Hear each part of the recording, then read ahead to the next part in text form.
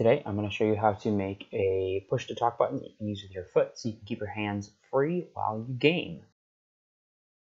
So let's start off with the basic concept, and we'll explain this using a makey. So first of all, what is a makey? It's essentially this all-in-one board that allows you to take discrete inputs. Here I'm going to be using a foot pedal from a sewing machine, and essentially turn these discrete outputs into controls that you can actually use to control. I think it's designed for like little games made using Scratch and stuff like that, or other little MIDI type stuff. But essentially you just create a circuit using that ground rail at the bottom, and then it's got 6 inputs on the front. It's like the arrow keys, space, and click.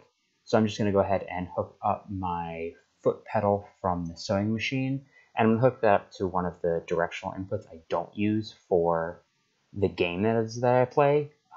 In this first instance, I'm going to use the left arrow key, but that's kind of just arbitrary. It could be any of these as long as they don't impact the gameplay. But once we can hook that up, we just essentially program the software Discord. I'm using Discord to recognize the left arrow as the input to activate the push to talk.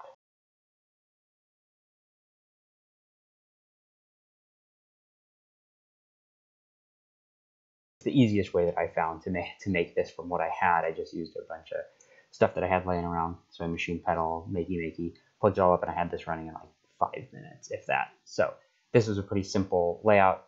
One big problem with this is that there's only a limited number of outputs that you can use on the makey, and I wanted to have a little bit more availability. So I decided to use an Arduino, and specifically the Pro Mini, also some resistors, LEDs, and a big push button.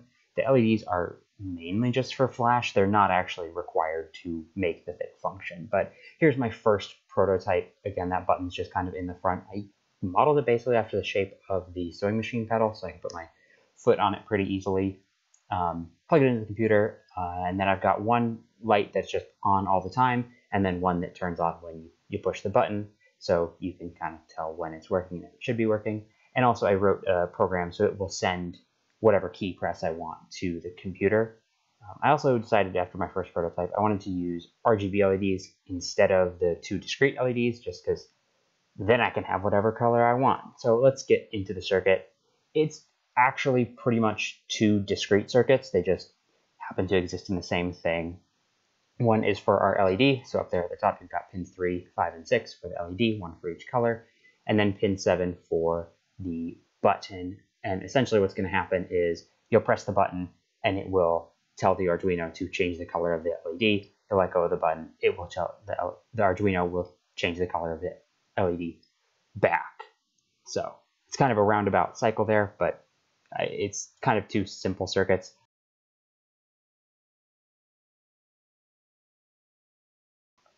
Here we can actually see it working. I've got that button hooked up, and you can see the LED changing colors. Again, I've written a simple code. I will put this links to the 3D printed parts, the Arduino code, the parts list, all the tools you need in the description. I'm going to write an instructable to go along with this because this is actually a kind of complicated thing to wrap your head around, but I think it's a pretty simple execution. For assembly, essentially it's just soldering all of the things together. There's only in this case, I've upgraded, now that I have 3 LEDs, I need 3 resistors, and I'm using heat shrink tubing here just to make sure that none of the resistors short with each other, but it's just to make sure that it performs exactly as we expect. So the heat shrink tubing is totally optional here. You just want to make sure your resistors are pulled apart a little bit. As I go ahead and solder the rest of this together, I'm going to touch on the code really quickly.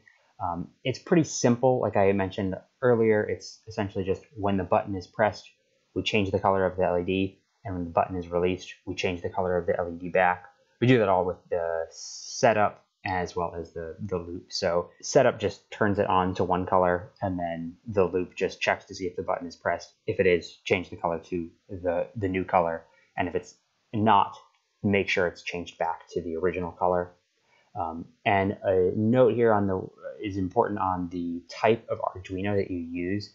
So there's a specific chip that some of the Arduinos use, I believe it's the Mini, the Pro Mini, and the Leonardo use a specific type of chip, which is built in.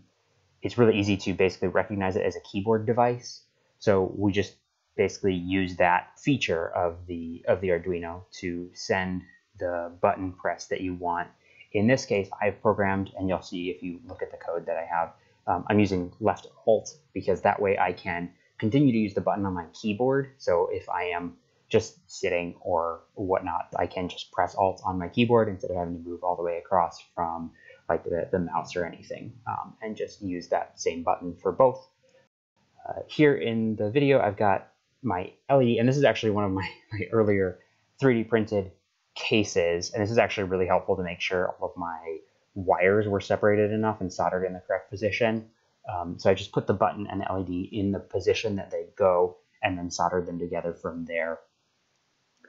I will put a modified version, which is basically a stripped down version, which is just the cutout for the buttonhole and for the LED on Thingiverse as well. So you can use this when you solder everything together, because I found this really helpful.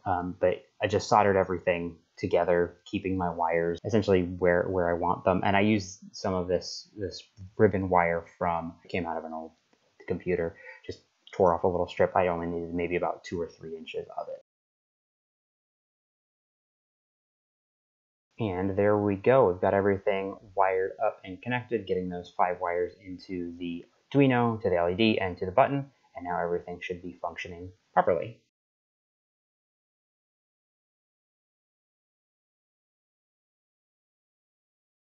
And here with everything all wired together, let's get it plugged in and just do one more test before we get everything into the case. But it works as expected. And of course, I don't have any video here or anything to prove that it's working on the computer, but it was making the changes on the computer that I needed, so I'm all set to go ahead and put it into the case. The case for me, I just 3D printed, but it can be made out of anything. I just 3D printed the case because it's what I have access to, and it was really easy for me to make this case to go along with, but you could make this out of whatever you need or whatever you have access to.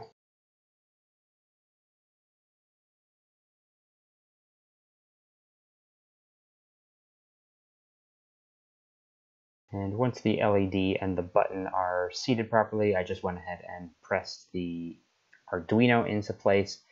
It's got that little output in the back so you can plug it into the computer. And then the base for this is just snap fit. It's a little tight the first time you pull everything off the printer, but you kind of just press it all together and it'll fix itself together. And that's everything. It's all assembled, making the changes, changing colors, and it's working as I expect it to, so that's good for me. Thanks for watching.